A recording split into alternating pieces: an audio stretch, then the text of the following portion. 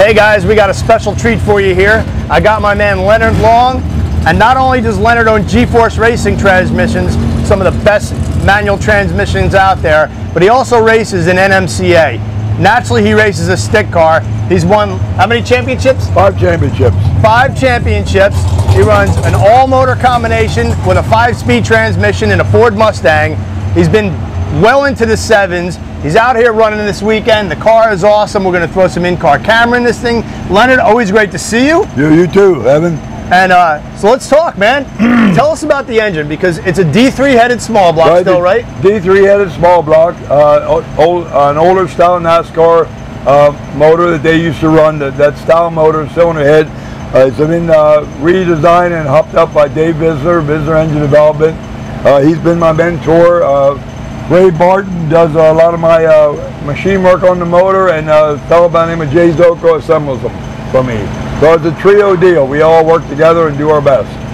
What's the displacement and about how much horsepower? It's 415 inches. This one is 415 inches, and it makes right around 1,100 horsepower, a little short of 1,100 horsepower. What's the quickest you've ever been in this car? We ran World Cup down at Bug Street, Maryland. Last year we went 758, I think 180 or 181 mile an hour. And what's it weigh with you in it? Well, right now we got to weigh 2820 by the legal weight for this cubic inch. So tell us about the chassis and which one of your transmissions are you running? Well, the chassis is a 750 certified 95 Mustang SN body. We run a GF 2000, one of our own designed G-Force transmissions.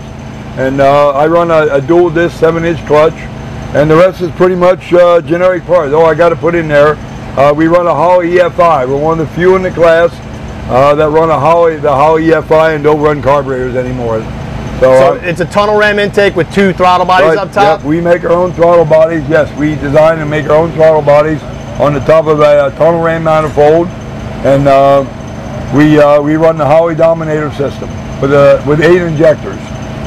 Yeah, Leonard and I go way back. I run one of his transmissions in my Mustang, and you supply all the transmission to the Coyote stock guys. So got to hit up G-Force if you're a manual transmission person and you're looking to ram them gears. Leonard, so let's talk about the suspension on this thing. Now you're limited on tire size in the back too, 10.5 inch? Yeah, we're only allowed a 29.5 by 10.5 tire, true 10.5, no W.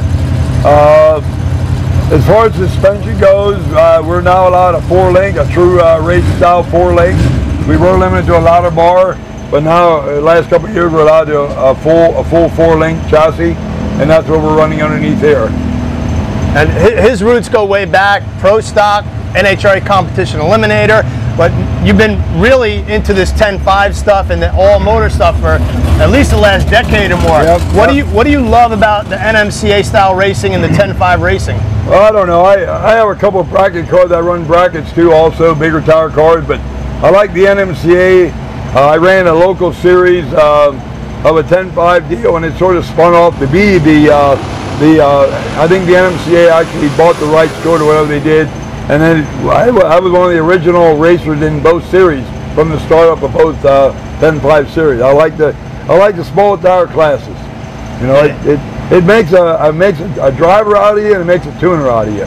Yeah, watching this thing go down the track, I mean, it's a science. He's skating all the way down, ramming the gears. In fact, can we take a peek in the car and you talk us through a run? Yes, you can do that. All right. Yep. All right, Leonard, so you're in the car, strapped in tight, Hans device, all that stuff. Yep. Obviously, you got your Long Engineering, which is your last name. You guys make the shifters too. Right, also, yep. So take us through a run from the burnout to going through the finish line and show everybody what you do in the car. Okay. When they tell us to fire up, we go flip all the switches down, we fire the motor up. I push the clutch in, I pull the handle up, I put it forward for first gear. I let the clutch out, I drive up to my guy telling me to stop. I drive through the water, I stop where he tells me to stop. Immediately, I pull it back into second gear. I make second gear burnouts. What I do is, there's a clutchless transmission, so once I put it into gear, I never clutch the touch pedal. So I'm in second gear, I give it the throttle, it revs up. When I feel ready, I shift into third. It'll speed the tires up, make a smoky burnout. By then I'm rolling out pretty good. And once in a great while, I'll pull it back into fourth, but it's not very often, mostly third gear burnouts. And what I do, I clutch the car, I put it in neutral. If I have to back up a little bit, I back up. I let the clutch out. I back up to my guy telling me to stop. Push the clutch in, let go. Put the handle up in first gear. I'm at the thing. I'm on the chip. It's turned about 6,000 on the chip. When that light turns green, I let the clutch out. About 1.1 second later, I pull second. Another second, I pull third, fourth, and I go into fifth gear. And I'm in fifth gear in 5 seconds. We go out the back about 2.8 seconds in high gear. By then, I kick it into neutral. Well, it'll roll into neutral itself. As soon as I decelerate, it'll roll into neutral. I reach up, I pull the chute, and then you hope you get stopped.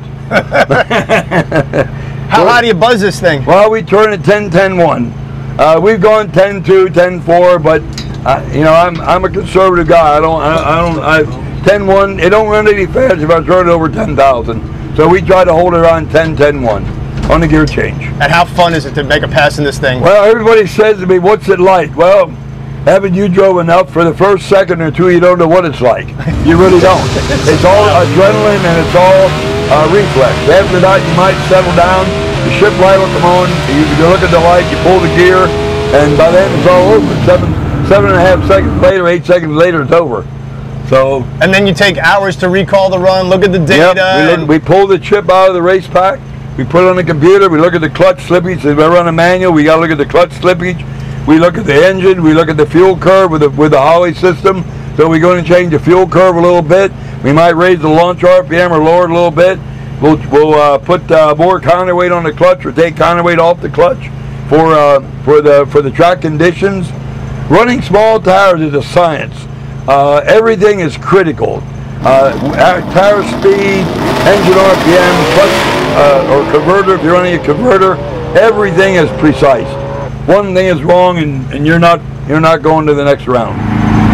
All right, guys. So as always, thank you for checking out the REVan channel. We appreciate every one of you. We appreciate you subscribing. Leave a comment. Let us know what you think. Ring that bell so you get notified. Leonard, thank you so much for having us in your pit area, for taking us for a ride. It's always fun hanging out with you. Yep. Check out what's your website, by the way?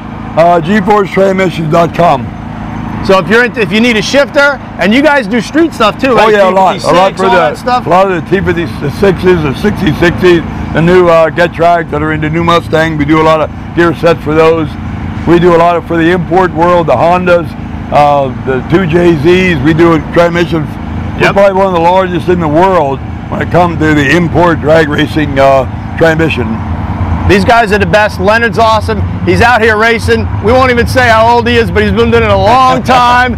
And you guys have yourself a great day.